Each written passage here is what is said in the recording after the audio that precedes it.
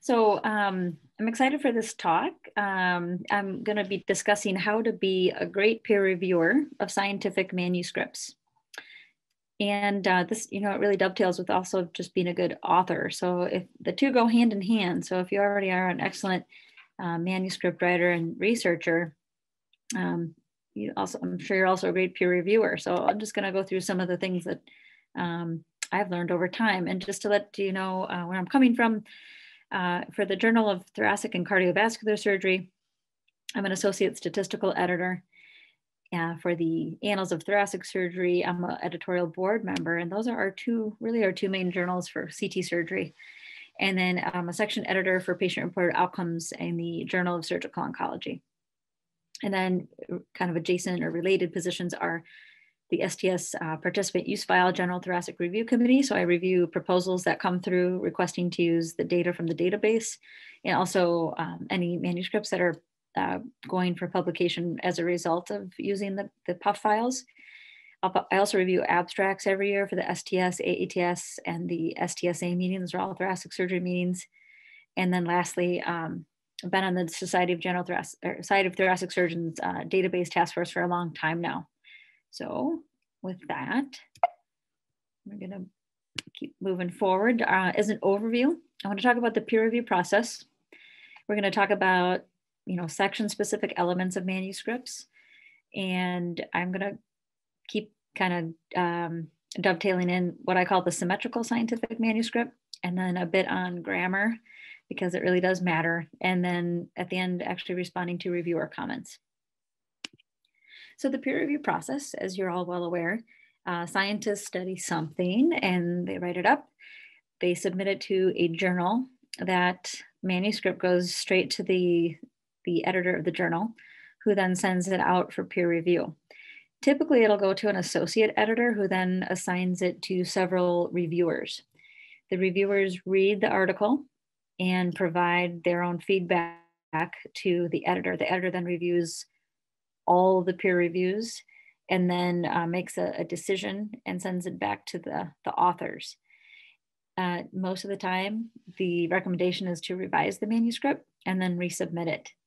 And then hopefully it eventually gets published in the journal. So what are the criteria? These are common questions that are within what we call Editorial Manager, which is the website that peer reviewers and editors log into to access the manuscripts for review and to communicate with the authors and the editorial team. So they'll ask about originality and the importance of the study. A lot of times, some of the final decisions come down to, is this manuscript going to contribute to the literature in a novel way? Or have we seen this before? Also organization, readability, use of the English language. A lot of our journals receive high volume submissions from scientists whose first language is not English. And so sometimes language editing is needed.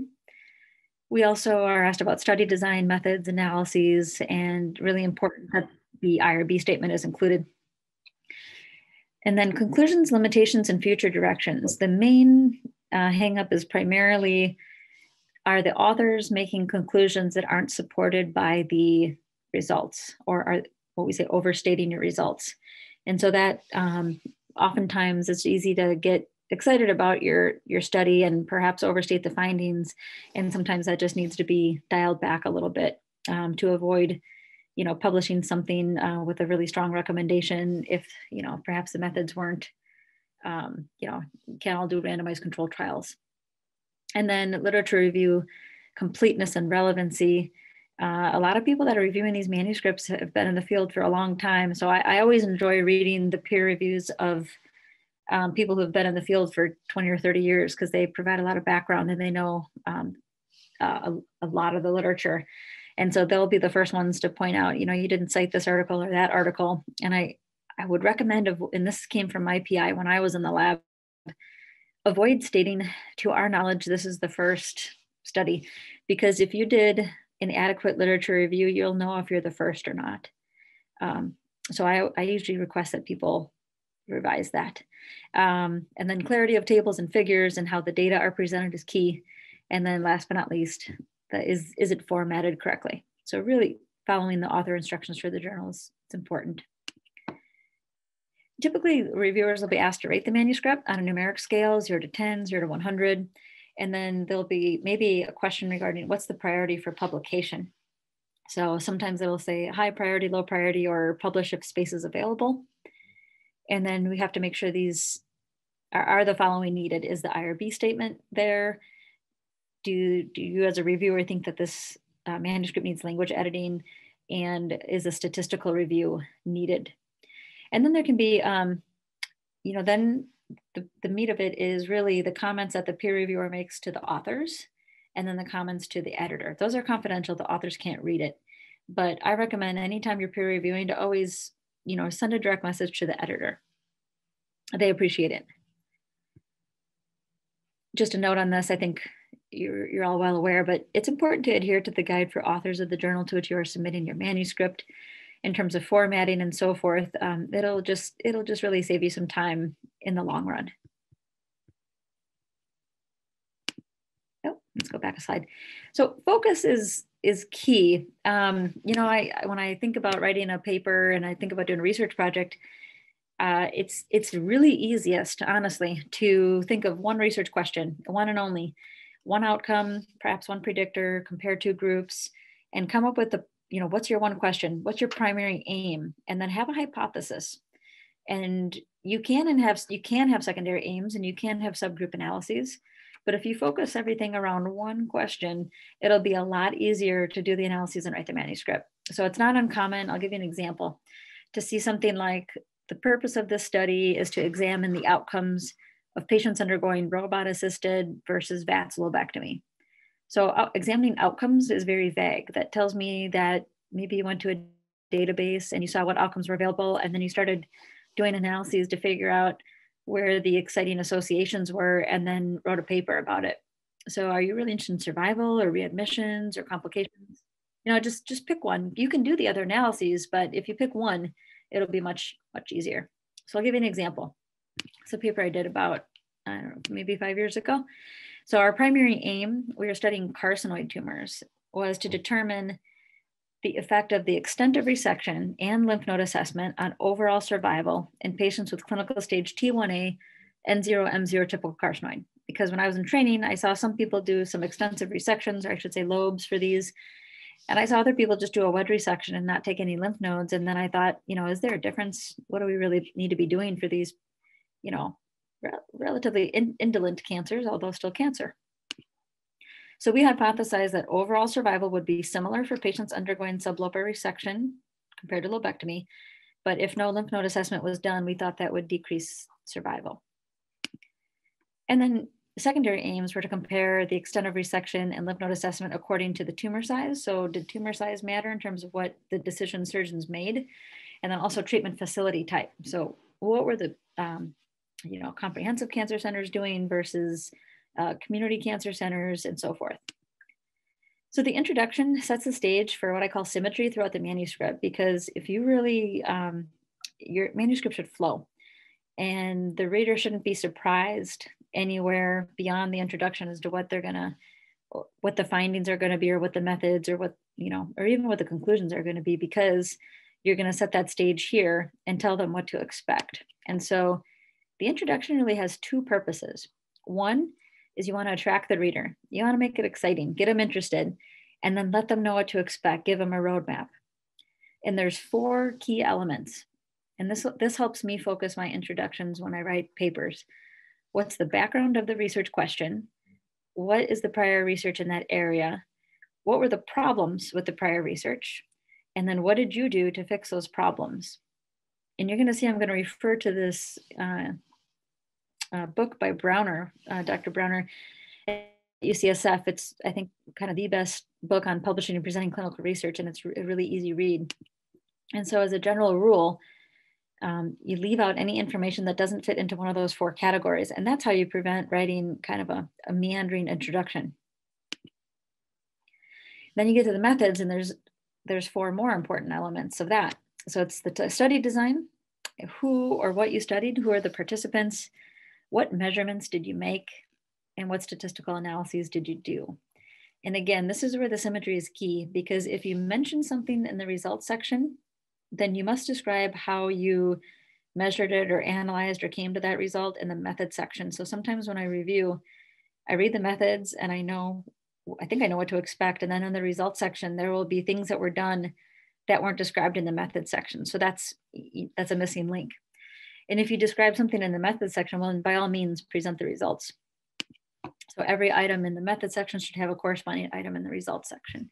And it's actually best to, when you write your paper, to do it in that order. So the first, the methods, first paragraph is going to talk about the cohort. Well, the first paragraph of your results section is going to talk about what the cohort consists of and refer to table 1. And so using the example of the carcinoid study that we did, it was a retrospective cohort study using the National Cancer Database. That was our study design. We described that we studied patients with clinical stage T1A, N0, M0 typical carcinoid tumor undergoing surgical resection between 1998 and 2012. You also state your exclusions and your inclusions. So we stated that we used patients who had an 8 millimeters was our lower tumor size cutoff. And the NCCN, and the reason why we did that was because the NCCN recommends further evaluation of solid nodules that are greater than or equal to 8 millimeters. So that gives us a group of patients who are likely to have something that's going to be done because their tumor size is greater than or equal to 8. So always explain your rationale, because that's going to preempt the questions that you have from the reviewers, because some reviewers are going to ask you, well, why did you choose 8 millimeters? And then your measurements. So our predictor variables were the extent of lymph node assessment. And you can analyze things a couple different ways. We analyzed this as either yes or no, either it was done or it wasn't done. And then we also analyzed it based on 0, 1 to 9, and 10 or more lymph nodes, because there's data to suggest that for a lung cancer resection, you should have at least, you should sample at least 10 lymph nodes. And then again, one of our other predictor variables was lobectomy or sublobar resection. And our outcome variable, our primary outcome, was overall survival. And then lastly, just going to mention that when you have composite outcomes, you really got to describe those. And in particular, any novel predictors or outcomes that are not common. Everyone knows overall survival, everyone knows readmission. But for example, like the University of Michigan group has kind of set the tone and defined new persistent opioid use after surgery, which is patients who are opioid naive before surgery, and then filled a prescription for opioids after surgery, and then filled another one 90 days later. So just describe everything to keep yourself ahead of the review. And then in the results section, this is just very basic. There's cohort demographics. Table 1 is typically that. It's typically 3 columns, overall cohort. And then if you're comparing 2 groups, the 2 groups, so maybe those who were readmitted, the demographics, and those who were not, or whatever your 2 groups may be. Then you present your main finding, your primary outcome, your secondary outcomes, and then any subgroup analyses. I'd recommend taking a look at this website called the Equator Network, and it's enhancing the quality and transparency of health research. And they're reporting guidelines for study types. So they all have an acronym associated with them. And if you click on, for example, consort or strobe, it'll bring up a checklist. And this is the checklist of items that should be included in reports of cohort studies. So it's the strobe statement. And if you just printed this up and if you had a cohort study and you went through and made sure that you reported on each and every one of these, then you're already one step ahead of the curve. And I have seen reviewers say, actually type to the author, you need to download the strobe checklist and make sure that you've included all of these items. So I have seen that several reviewers do that. Moving on to just a little bit about expressing your data and and so these are the results section, tables and figures. We all love them. But I'll admit, even with a lot of data that I see and that I'm putting together, I can get kind of overwhelmed with, well, how am I going to put this together? What am I going to do? So, really try to put all your numbers in tables and figures and then use the text to explain them. So many times you see all the same numbers and p-values in a table that you see in the text of the results. Now you could save yourself a lot on the word count if you just refer the reader to the tables and figures. They should be looking at them. So if you avoid repeating them, it'll be helpful, because it's also kind of, it can get kind of challenging to read a bunch of numbers when we're used to reading words. So tables present data in a nice compact form. You get side-by-side comparisons of groups.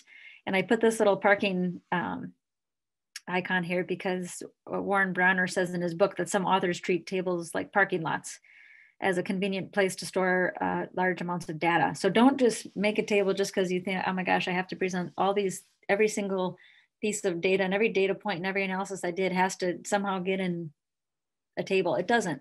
In fact, you don't even have to present every little single thing that you analyze, only the things that are critical and relevant. And then for figures, flow diagrams are good for sampling schemes and protocols and algorithms. Bar graphs are great for results by categories of participants. Line graphs are great for changes over time. And then bar and whisker plots show distribution of data. These are actually underused. And I see a lot of times the editor actually asks for this. And you make sure you include the confidence intervals on those too. And just simple stuff like presenting data. These are not real data, but it's open and robot assisted comparing some sort of operation. And you can see here, I say, well, data are presented as mean and standard deviation, or number and percentage. And I got some p-values. Well, what if I updated this table and made it look like that? I think that is a little bit easier to read. So I think a lot of times people tend to get caught up in science and being super accurate and including a lot of numbers, but you can round. It's okay to round. It's okay to do so. It makes for a cleaner presentation of your data. And then also some of these data that are not normally distributed, actually all of them, should be presented as median and interquartile range. And I'll get to more on that in a bit. And when you have descriptive results, it's just basically just one variable. So if you have dichotomous data, there's just only two possible values. It's either a yes or a no. Most of you are familiar with categorical data. There's a limited number of mutually exclusive groups. So they can be ordered or they can be nominal, which is not ordered groups. And then we all know continuous data as well. There's an infinite number of values. And there's different ways to present these. So dichotomous data is typically n with a percent. And I'll give you an example. So we found that 12% of patients had poor health, 23% had fair health, and 41% good health. But I think this is a little more robust. Of the 331 patients, 12% n equals 40 reported poor health and so forth. This just gives you a much richer indication of what's going on with the cohort. And it also helps you because this may be the whole cohort or the entire cohort, or it may be a subset. So one thing that I find myself doing sometimes is trying to figure out how many patients are in the total cohort. And if there's a subgroup analysis, making sure that all those patients actually made it into the analysis. And so the numbers really need to add up as well. So risk, odds, and rate. So a lot of times these may or may not be presented accurately. These are estimates of the frequency of a dichotomous outcome in a group of patients who were followed over time. Now, each of these three has the same numerator. It's the number who developed the outcome. Risk is the number who developed the outcome over the number at total number at risk. Odds is those who develop the outcome over those who do not develop the outcome. And then rate is those who develop the outcome over person time at risk. So it's the total amount of time that people were at risk. Okay, descriptive results continue. So continuous data. I want to also really highlight this because I see this all the time where there's a common trend towards reporting continuous data all the time as mean and standard deviation. And you should only do that if the data are normally distributed like the histogram on the right. If you have skewed data or data that are not normally distributed, you have to describe them as a median and interquartile range. And then moving along to analytic results, this is when you've actually done an analysis to compare two or more variables or groups. And its effect size is everything. So a lot of times you'll be reading a manuscript and you'll see a p-value, a couple of p-values, but really there's no actual result associated with it. And so effect size is really the quantitative measure of the magnitude of the difference between the two groups. And the p-value and the confidence interval should really just only play supporting roles. So I'll give you an example. What if I said in the study that I presented earlier, if I said in the multivariable model, the independent predictors of death were age with the p-value less than 0.01 and lymph node upstaging. And I only gave you p-values. That doesn't really tell you anything about the effect of age and lymph node upstaging on death. But if I said this paragraph, you see that there's a 7% increased risk of death for every year increase in age, and that those patients who had lymph node upstaging had a 3.45 greater times risk of death than those who did not. So when you present the data, present the effect size, which is going to be the hazard ratio, the odds ratio, and then you see you don't even need the p-value, because if your confidence interval does not cross 1, then it's statistically significant. And I also wanted to mention, and we're partway through this, but you feel free to write things in the chat, because we can stop and answer questions as we go as well, because I'm monitoring the chat as well. So multivariable analyses are really common these days, and have been for a long time. It's probably the most common analysis that we do. And so as a general rule of thumb, a multivariable model can include one variable for every 10 outcomes. So if you have 200 patients with a 30-day readmission, you can actually include 20 variables in your model. Present multivariable analysis results in a table, and this is important.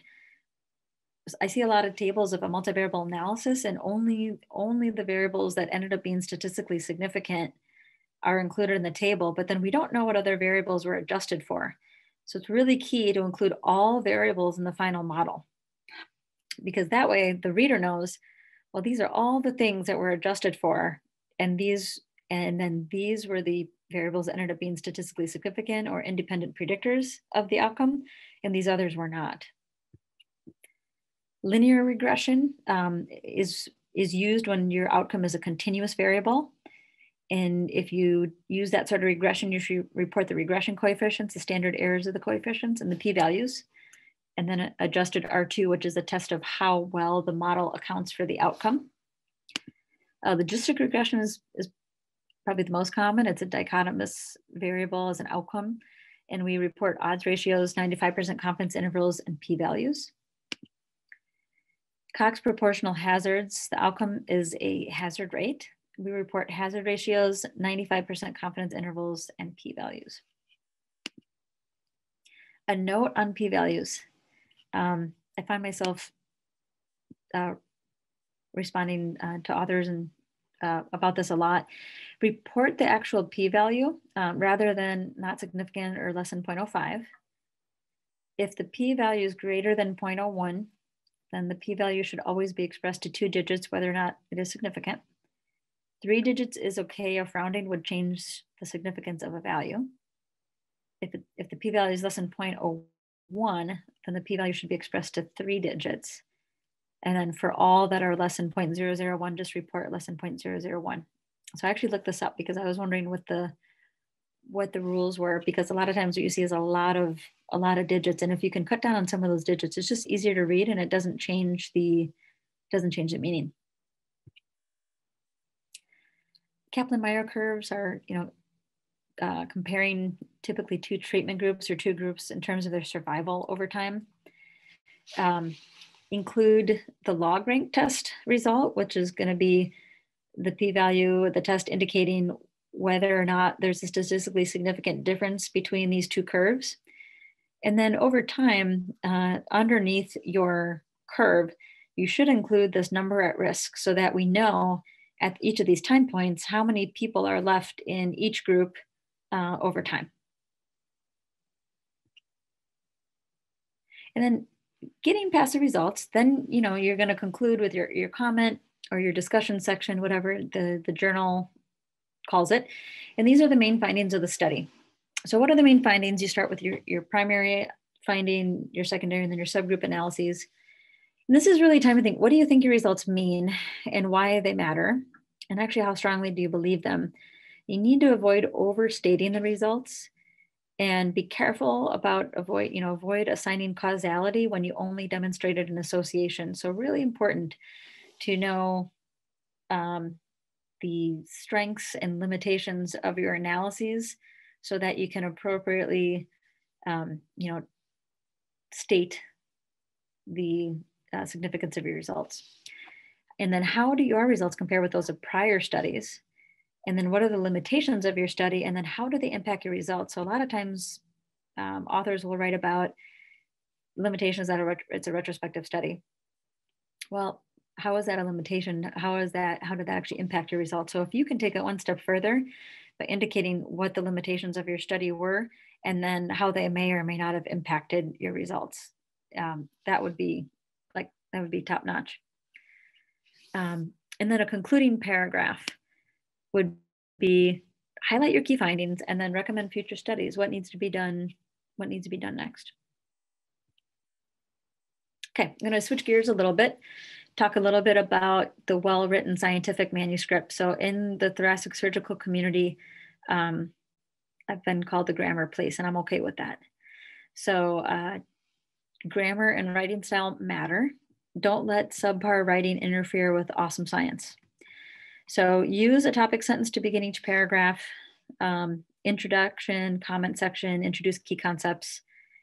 Again, method section, study design, patients, measurements, analysis, and then results, main results, sub-results. And use segues.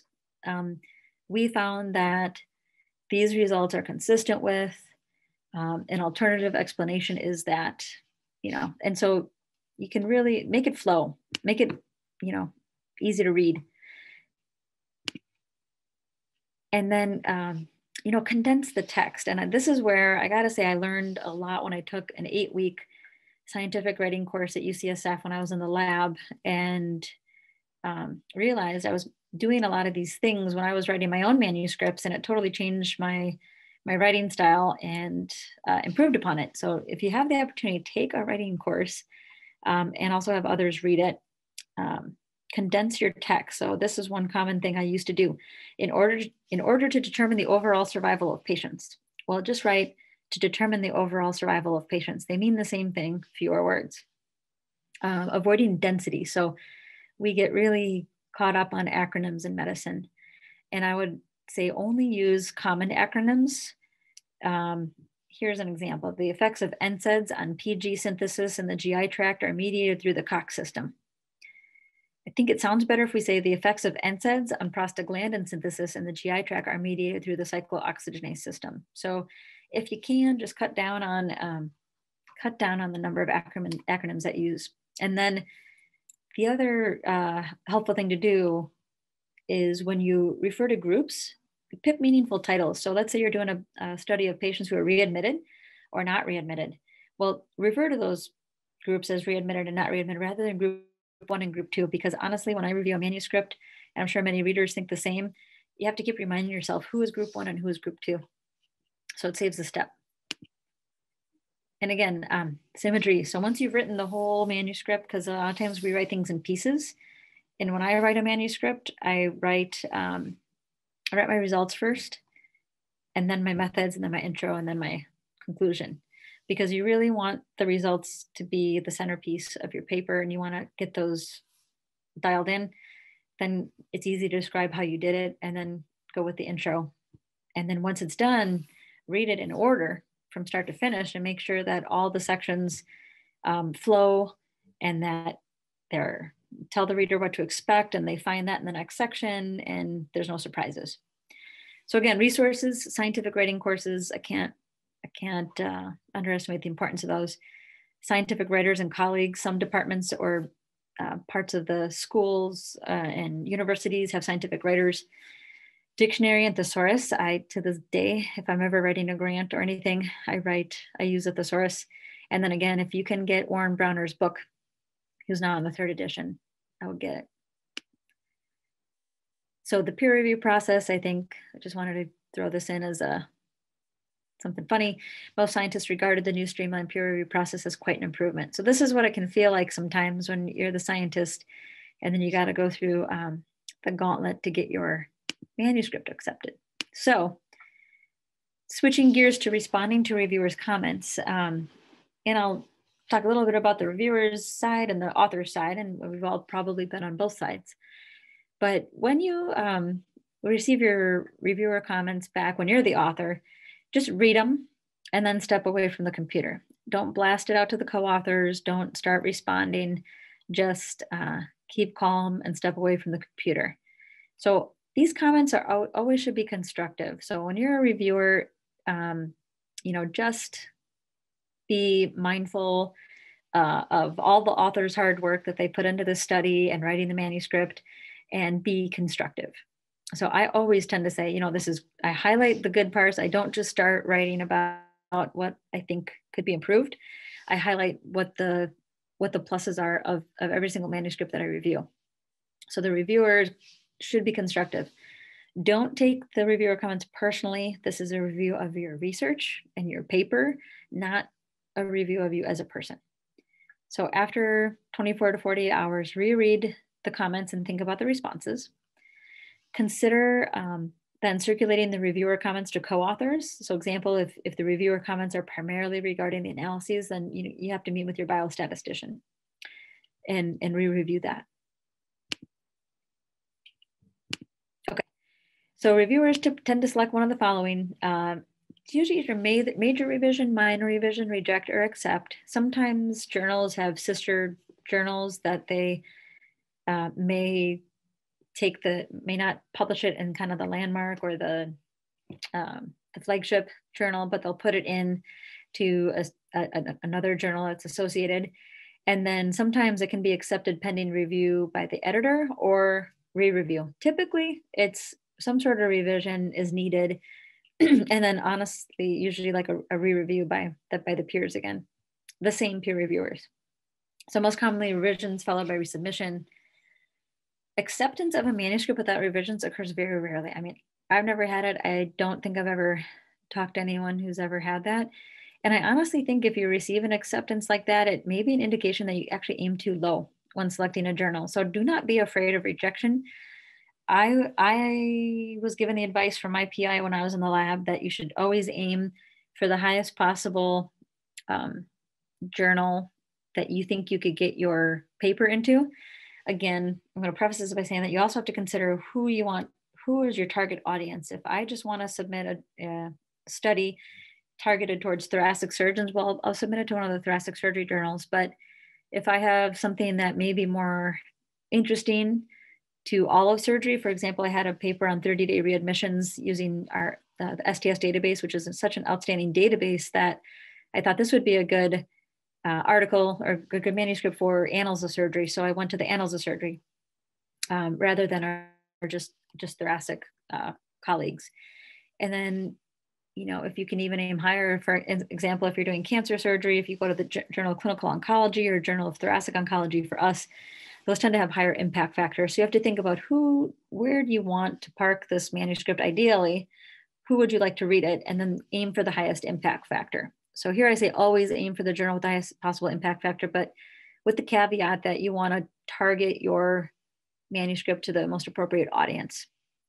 So the impact factor is important. It's an index that reflects the frequency with which the average article in that journal has been cited in a particular year. So it changes every year.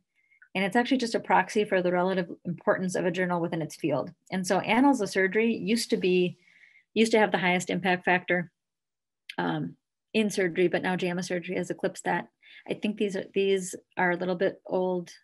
These might be from last year, but JTCVS Annals of Thoracic Surgery. You can look this up online. Just type in the journal name and impact factor, and it'll tell you what it is. So how to get started? When you start to prepare your responses, just prepare a clean Microsoft Word document, cut and paste the entire review. Just thank the reviewers and the editors for taking time to review your manuscript. because this is all, yes, it's good for academic enhancement and learning and all those things. But at the end of the day, no one's getting paid to review your manuscript. You can get CME credits as a reviewer, but no one's getting reimbursed. So it's really, the peer review process is all give and take. It's important for our scientific community. And respond to each reviewer, comment individually. Format it for easy readability. So I tend to put the reviewer comments in bold type, and then I respond in standard type. And then if they wanted me to add a sentence or a paragraph, I put that in italics and I tell them where to find it. And respond to every comment, even if you have already responded to the same comment from another reviewer, because when it goes back to the reviewers, especially the editors, we have to read all of the responses to all the comments that all the reviewers made. And sometimes there were 5 reviewers. And so if you say, well, if you're down to reviewer 5 and you say, I've already responded to this for reviewer 1, then I mean, you have to like backtrack. So just make it easy. And again, I mentioned if a revision has been made to the manuscript, include that in the response to the reviewer and say, this is what we included. So it's interesting because even if the reviewer is wrong, it actually doesn't mean you're right. So what do I mean by that? The reviewer may not be an expert on the topic, and they may misjudge the importance of something, and they might ask that it be omitted. They may misinterpret a result, and they may not completely understand what you're trying to convey. So sometimes it could be the author not being clear. This happens a lot in the adjacent world of grant writing, where you think everything that you've written is crystal clear, but you run it by someone else, and it's just not really clear at all. So you could be the source of the above potential scenarios. And so consider what you can do to try to improve the paper and satisfy the reviewer, and avoid explaining to the reviewer why they're wrong. So the peer review process is really a litmus test for how your manuscript is going to be perceived by the people who are actually going to read it, who read the journal. And choose your battles wisely. Several modifications will be requested a lot. You're either going to agree, or you'll be neutral, or you're going to disagree. And so if a change is requested by the reviewer and it doesn't change the intended meaning, just make the change. It sends a message that you considered their suggestion seriously, and just go with it. If you believe that the change requested by the reviewer will negatively impact your manuscript, then you have to respectfully disagree. So you got to stand by your science, but you have to really explain it. Explain your rationale professionally, respectfully, and use that as an opportunity to clarify your manuscript, because it'll also clarify it for the future readers. And then respond to each reviewer as if that review were the only one that you received. Reviewers are selected because they have different areas of expertise, and you're going to get several different perspectives, and each reviewer may focus on something a little bit different. So absence of criticism doesn't actually equal tacit agreement. And then reviewers may make diametrically opposed recommendations. So you have to decide which suggestion will improve your manuscript, and then provide an explanation for the revision. And don't make the mistake of disregarding both suggestions, claiming that the reviewers didn't agree or couldn't come to an agreement, because it's not the reviewer's job to come to an agreement. It's only each individual reviewer's job to review your manuscript. And actually, the peer reviewers don't get to read the other reviews until it's already gone through the review process. So use useful phrases to use are: we agree with the reviewer that X, Y, and Z, but A, B, and C. We too were disappointed by the low response rate. We agree that this is an important area of research that requires further study. And so, it's all meant to be cordial and constructive feedback. It's all meant to make. I have never gone through a review process that has not made my manuscript better. And I even received a very critical responses when I submitted one paper, and I thought the reviewers were so right that I took that paper out of the review process, and we added more patients to the cohort, and it made it even stronger. So, take it, really think about what the reviewers are trying to do. They're trying to help. So be grateful for the reviewers and the editor's time. It's volunteering time. thank them for considering publication, and then just be polite and thoughtful in responses to reviewers. And I'm just going to put in a plug for our paper. We published this a few years ago, and it was published in JTCVS and Annals of Thoracic Surgery. It was entitled Reviewing Scientific Manuscripts, a Comprehensive Guide for Peer Reviewers. And 4 of us wrote this. It started out as a smaller project for women in thoracic surgery. And then both of our flagship journals in cardiothoracic surgery saw the potential and asked us to write a full manuscript, and they both published the same one. So that can be a useful resource for reviewers. And last but not least, I just wanted to share my favorite books. They're all from when I was doing my master's in clinical research. There's Designing Clinical Research, and then the Publishing and Presenting Clinical Research book that I've been mentioning quite a bit. And then these books by Mitch Katz, which are Study Design, Statistical Analyses, Multivariable Analysis, and then Evaluating Clinical and Public Health Interventions. Those 3 books are, they're really a clinician's guide to statistics for scientific writing and analyses. So they're really easy to read.